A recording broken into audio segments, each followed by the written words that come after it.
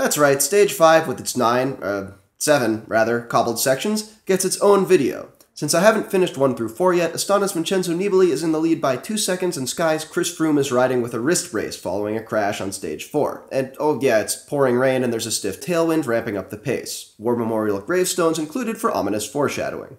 A strong early break went, notably containing Astana's Liwei Vestra to take some pressure off his teammates, but watching them in the pack they weren't sitting on. Here's Nibali up on the curb for position like a proper Classics pro, his team at the front holding him in that sweet spot, but where's Froome?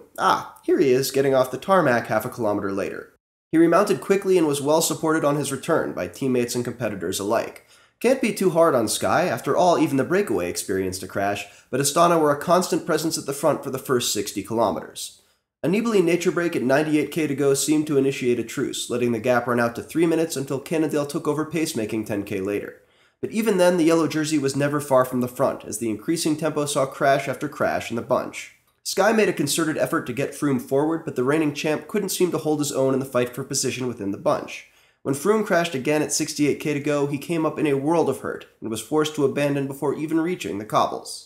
Froome wasn't the only one struggling. Gaps had already appeared in the bunch before the first sector, and Belkin's Sepp Van Marke touched off hostilities with a cheeky dive inside Alberto Contador's takeoff Saxo team. The first sector reduced the pack to 25 with still 59k to go, and already Movistar's Alejandro Valverde and BMC's TJ Van Garderen were chasing. The mud-slicked sector at 48k left even less room to hide. Nibali was able to follow Van Marke's bold specialist lines, while his GC rivals struggled to even keep moving.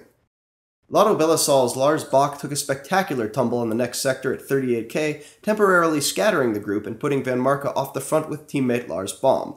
But again, Nibali was well supported and even had the chops to close some gaps himself, dabbing around the occasional crashed teammate for good measure. The Astana-driven chase caught the Belkins just as they were catching the break, and immediately Westra went right back to work, trying to put more time on Contador and the other GC contenders, already over a minute down. In fact, the growing gap prompted Lotto and Garmin to try and pace Jurgen Vandenbroek and Andrew Talansky back out of the cheap seats on the next section of cobbles. Back in the lead group, Van Marke was struck with a flat, and as Sagan became preoccupied with eating his glasses, Bohm took a brief flyer, only to be brought back once again by Astana. By 13k, Geraint Thomas and de facto Sky leader Richie Porte had joined the GC group Exodus, while Astana continued their dominance, coming off the last sector of cobbles alone in a group of 3. Bohm bridged up shortly afterward, while a few groups back, Porte and Thomas had joined Talansky, now over 2 minutes down.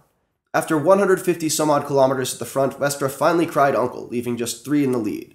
Bohm gamely took a few pulls shortly before becoming the only rider all day to outclass Nibali on the cobbles, coming off the final sector in sight, but well out of reach of the GC leader and his teammate Jakob Fuglsang. Back among the overall contenders, Thomas and Porte used the same sector to make space on Talansky, but the race remained minutes up the road, with Bohm winning, Fuglsang leading Nibali across 19 seconds later, and Sagan beating Cancellara to kick off a long train of stragglers over a minute down.